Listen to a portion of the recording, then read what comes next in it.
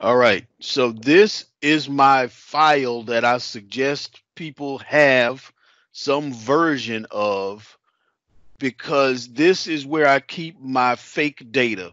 When I want to play with something, with a new feature in Excel, or I'm working on a project and somebody has sent me a file that's got 9 sheets in it Mhm. and it's got 5,000 rows each. Sometimes I want to make a small model of fake data so that I can get the concepts down.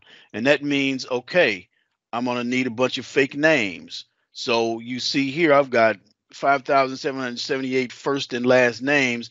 And then this middle initial column is randomized, right? Mhm. So now I got Margot Pena if I need a fake name.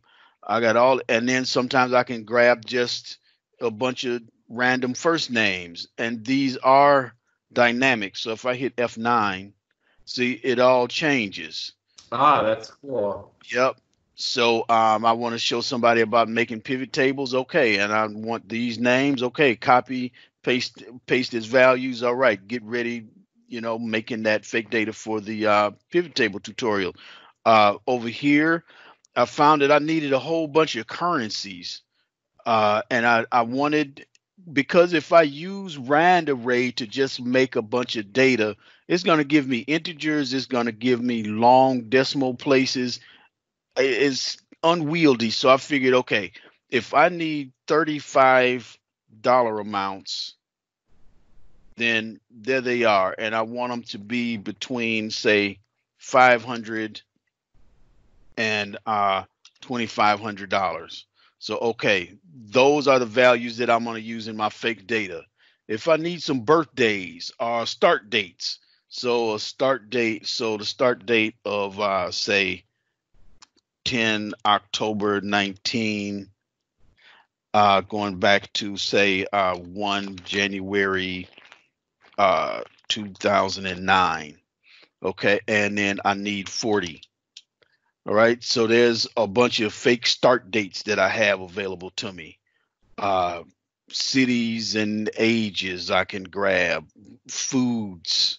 There's some honey and monkfish and stuff, random objects. So these are really helpful to have if I need addresses.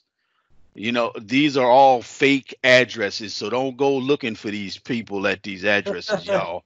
Yeah, Right? that's So, cool. yeah, so I don't have to, if I want to show here, how do I unshare?